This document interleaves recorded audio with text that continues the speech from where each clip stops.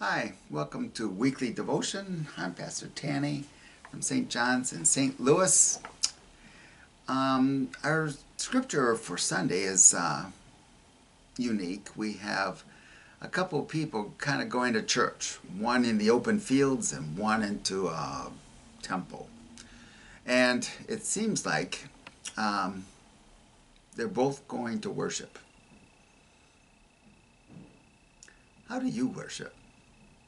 What do you expect when you come to church? How do you prepare yourself to go to church? These are questions that should be answered and can be, but today I want you to ask yourself, how do you leave church?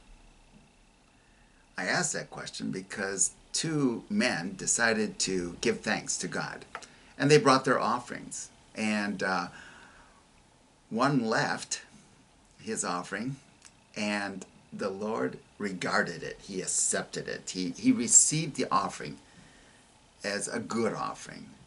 But the other man, who also offered an offering, it wasn't regarded. It wasn't accepted. It wasn't received. That story goes way back to Cain and Abel. You might remember the story. Cain brought an offering of the produce that he got from the ground. And Abel, he brought the first and fattest of his sheep.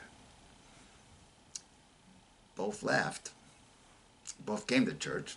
Both left. One was received by God, the other not. Today, in the story, Jesus tells a story of two went to church. A Pharisee, he went to church, and a tax collector. They both worshiped. They both prayed. One gave him great thanks. The other one just cried out for mercy. And the Lord said, you know, when they both left, only one was justified. So the question is, how do you leave church? At least in the sight of God.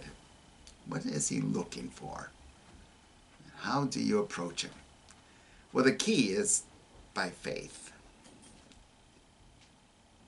Abel's offering was received because of his faith.